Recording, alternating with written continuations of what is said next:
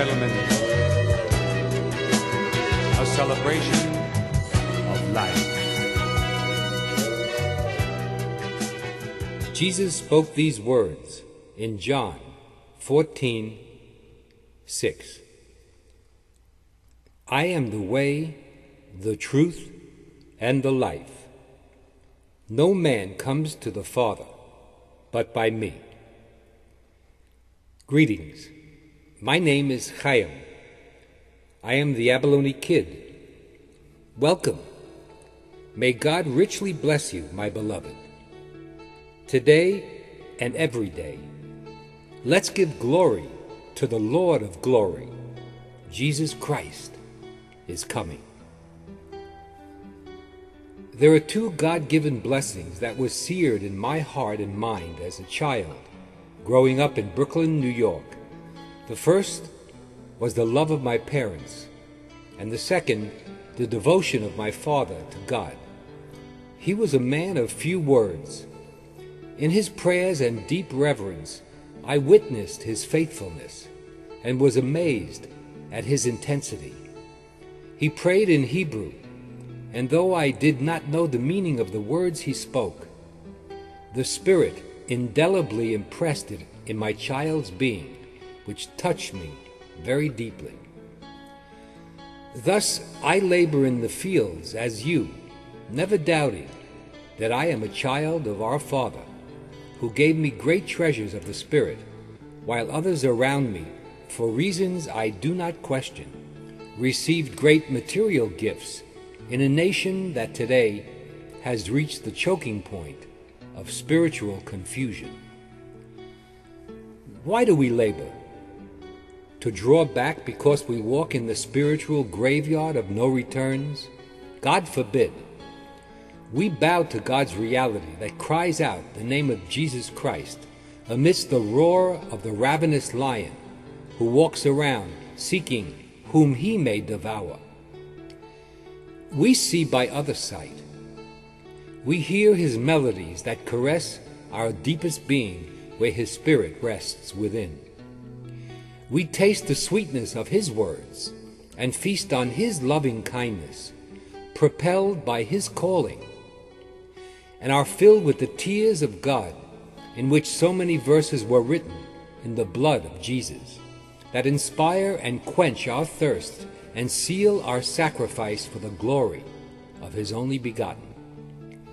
Our Father and his Son, the givers of this world and the breath of life we breathe, despised by most, abused by multitudes, loved by few, call out to us to forget what is and has been of man and fallen spirits, and fully come over into the reality of what will be through faith alone, and apply it to the here and now as though it is, in his truth and love. It is. We are his Son's pearl of great price, shining stars in the darkness of this present world, caretakers in his magnificent garden where the flowers stand and sigh, giving him the glory. We are the 24/7 church, children of tomorrow. We look for a better place he has prepared and occupy this land where fields are ripe for harvest, and by his grace, his laborers who sow his seed in love. For without love, we are a harsh-sounding noise in the ear of the lost and the found, and we await his harvest.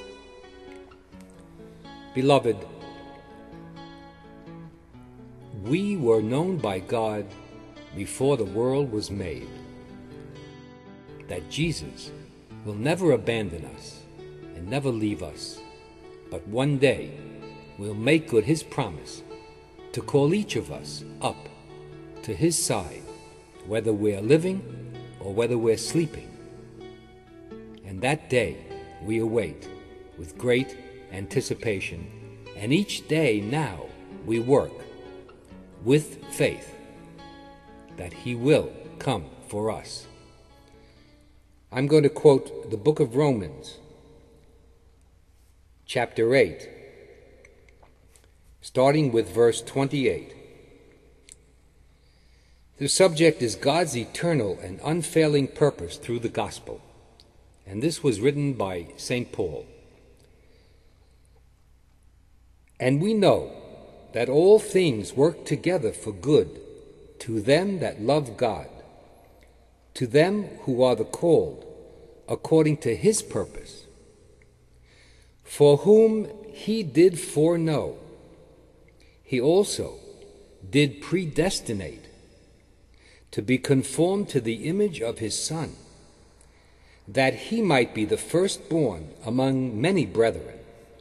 Moreover, whom he did predestinate, them he also called, and whom he called, them he also justified, and whom he justified, them he also glorified. What shall we say to these things?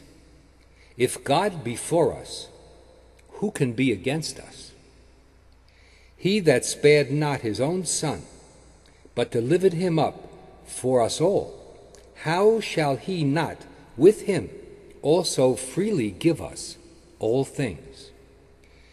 Who shall lay anything to the charge of God's elect? Shall God that justifies? Who is he that condemns? Shall Christ that died, yea, rather that is risen again, who is even at the right hand of God, who also maketh intercession for us? What shall separate us from the love of Christ? Shall tribulation, or distress, or persecution, or famine, or nakedness, or peril, or the sword? As it is written, for thy sake we are killed all day long, we are accounted as sheep for the slaughter. But in all things we are more than conquerors through him that loved us. For I am persuaded, neither death, nor life, nor angels, nor principalities, nor powers, nor things present, nor things to come, nor height, nor depth, nor any other creation shall be able to separate us from the love of God, which is in Christ Jesus, our Lord. Beloved,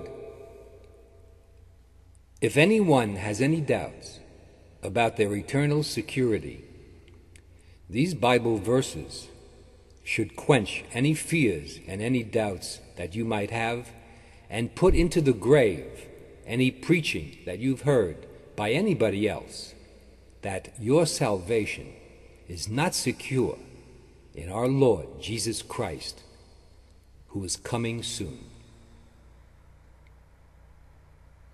May God richly bless you by his word.